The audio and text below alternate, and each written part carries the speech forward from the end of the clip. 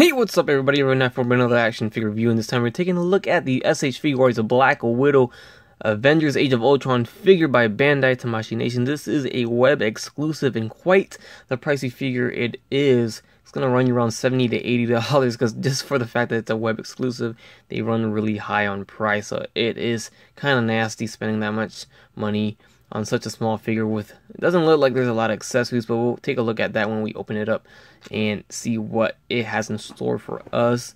It does look pretty good. It looks just like her, so that's a good thing, but the price is pretty hard to justify so far. But anyways, here's the side of the box. There is the back. We got some poses there. There's the other side. Let's get her out of the package, see how she looks. Alright, hey, there we go. There she is out of the package, and looks pretty decent. I got some gripes with it as soon as I took it out, but I'll let you know what that is in a second. So far, I do like the paint and the sculpt on the figure. It looks pretty nice. They did a good job on that. The face looks like her. They did the digital scan again, or the digital printing on it that they've been doing with other Figuarts figures, and pretty much what they're going to be doing from now on. And I got my pros and cons about it, but it does look like her, so it's got the likeness. But as you can see right now, you can see she's more pale in the face than she is on her neck and her chest. You know, the skin tone. I don't know if that was meant to be or not, but it's a lot more pale on her face, so that kind of throws it off a little bit. It doesn't match, the skin tone doesn't match all the way. But it's not the the worst thing ever.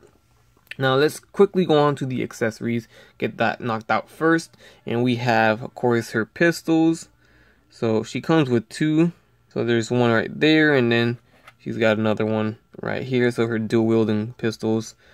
And then she's got these two batons. I'm sure they're batons. She did use these in Age of Ultron. They're like electric batons. And so there's that. And then the rest of the accessories are going to be hands. And we have these hands which look like they hold the batons right there. Then we have these hands are kind of just, relaxed and opened. And then we have these hands are kind of, more in a fighting stance, or kind of like grabbing something right there. Or reaching out to something, that's better. And then we have these that look like they can hold the pistol. And then the two fists are on the actual figure itself. Alright, so here's a closer look at Black Widow. And you can see the skin tone not matching there, but you can see how good it looks. I mean not the skin tone not matching, I mean how good the likeness looks, to her. It looks just like her, I think, and they did a good job. So all the worries that people had about it not looking like her from the prototypes, and looking at, it looked very bad in the prototypes. That can be put to rest now because it does look like her. At least to me it does. It's just the skin tone don't match. As for the rest of the sculpt and paint, you can see how great they did there. Pretty good job. So that looks good. So let's go on to the articulation of the figure. So we got the head going left and right, up and down. So it gets a little ugly here. She seems to have a very long neck. I don't know if it's just me. And then if you pull it out too much, you can see that gap there, and that looks hideous. So you got to kind of push it down. But still, I think the neck is just too long, right? I don't know if it's just me, but it looks very, very long.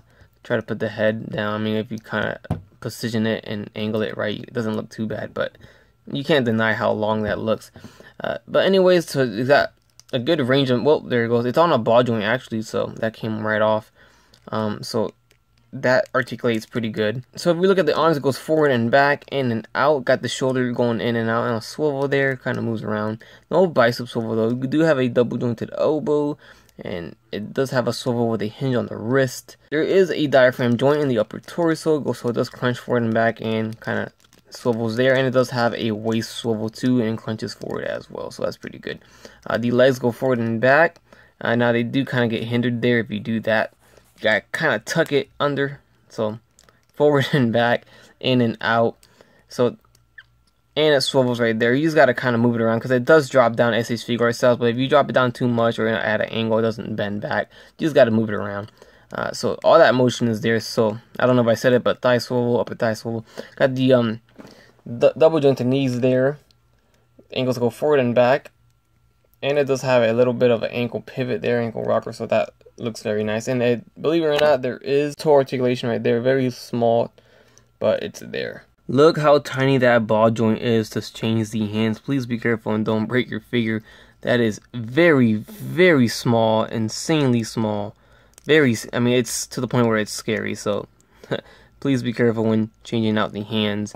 Alright, so that concludes my review on the Black Widow SH Figuarts action figure by, of course, Bandai Tamashii Nations. This is from the Age of Ultron Avengers movie. And I think it's a pretty good figure. It's just not well worth $80 at all. I don't think it's worth that much money. It's a lot of money for this figure. And I don't know. I mean, it's a good figure. Don't get me wrong. It's a nice Black Widow figure. Not bad at all. The articulation is outstanding. You can get her in all the poses that she does. So that is a plus. Unless you're a huge Black Widow fan, I just can't justify paying $80 for it or more.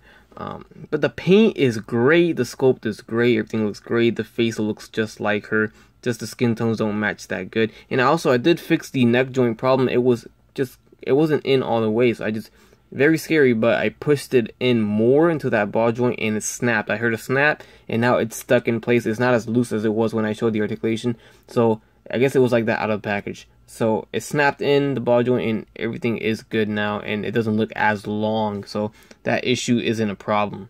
I think it's worth it for any adult collector that really wants the Avengers team in SH Figuarts form. It's a great looking Black Widow figure. It's not bad at all. Can't really say anything that I hate about it other than the skin tones not matching.